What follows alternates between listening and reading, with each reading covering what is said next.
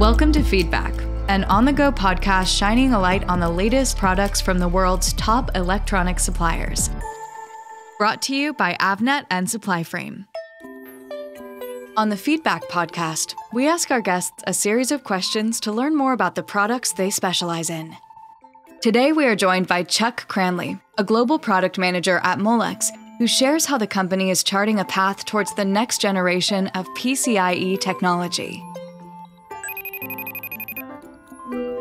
Welcome to the Feedback podcast, Chuck. Could you tell us about your role at Molex? Yeah, it's a pleasure. Thanks for having me. I've been with Molex now for 10 years in various roles, doing front-end development, and as a global product manager, a lot of my time is more spent with system engineers, design engineers, mechanical engineers. So it's more on the technical side, supporting Intel and our semiconductor efforts, and taking the culmination of those sales experiences and putting it more into a product direct focus. Looking back, how has the technology in your segment evolved in your time at Molex? Over the last several years, you've seen shifts in just requirements from customers, how they're thinking about their architectures, and really the focus today is more in line with PCIe Gen 5 and 112 gig PAM4 applications. So now people are starting to rethink and understand the limitations of legacy architecture and technologies that are available.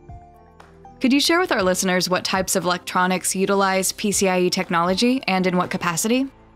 Yeah, sure. So when you think PCIe, typically what I try to explain to people is you think PCIe, you think servers.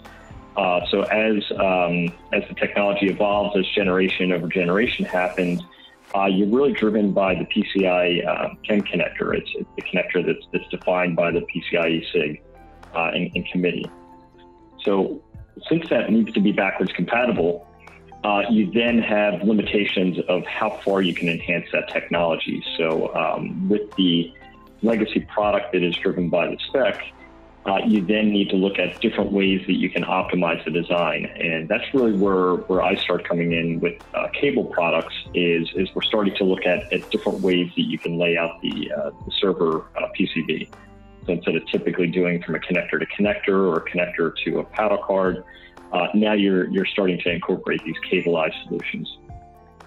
Given your experience, why is advancement in this technology important for your customers? Sure. I mean, outside of the high level where you're improving performance, you're improving your costs and creating design flexibility, kind of the umbrella, this really allows customers to rethink how they're laying out their servers. So now with the limitations that I was referring to, you're starting to see the need of adding more semiconductors to your design. Components like retimers are really, in essence, like an amplifier of the signal. But the problem with that is that adds cost, it's adding heat and thermal challenges to the design, and it's taking up board space.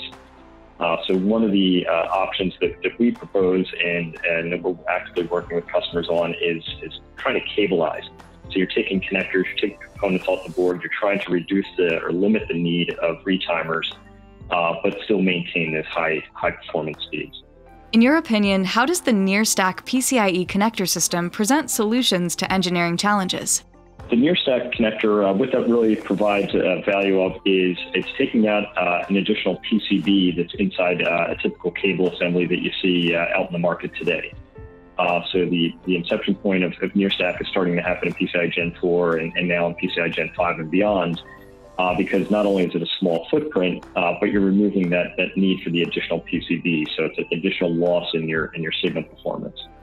The other advantage of near-stack is we can cableize that to our backplanes, for instance, where you can cableize it to other technologies. So it's not just dictated to near-stack, but it's what we call hybrid cables. So a lot of what I work on now is a backplane, so high density, high signal count connector on one end, and then you'll have multiple near-stacks on the other end. That allows you to basically group up all your signal contacts that are throughout the various parts of the server, and then you cluster them to one connector at the panel, and it helps streamline the communication path.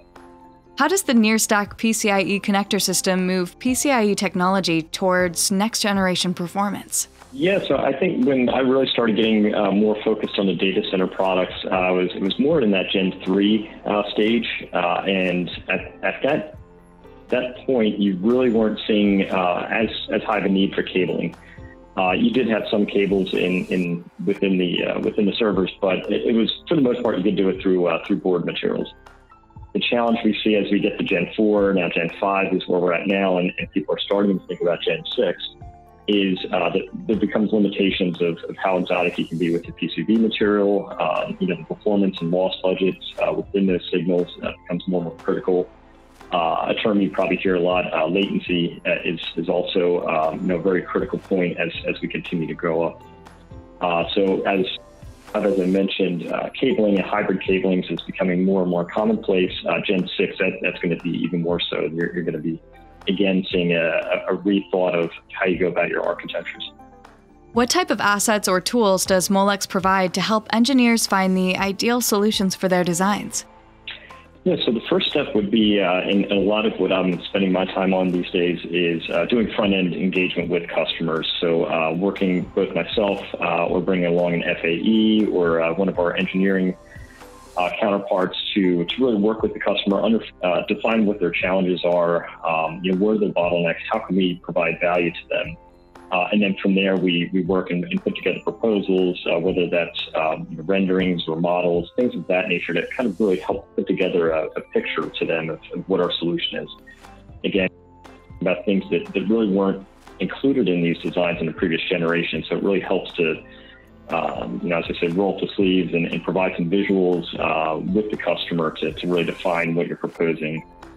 Beyond that, once you get past that front-end design, then you're getting into, electrical modeling, mechanical modeling, thermal modeling, different values that we an engineering resource. How does customer feedback influence the development of future products at Molex? Customer feedback is key, especially in products like hybrid solutions. So it's a new technology.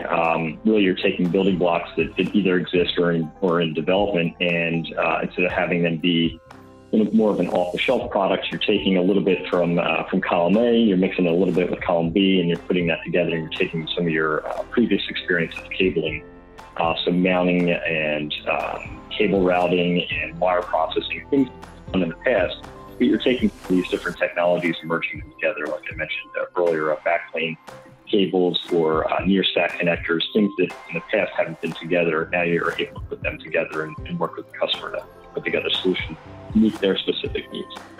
Thanks, Chuck. It was great talking with you today. The world of electronics is accelerating at an incredible pace, with companies like Avnet and Molex leading the charge into new and exciting product innovations. We want to hear your feedback. Leave your comments and let us know which products you'd like to hear more about on the show.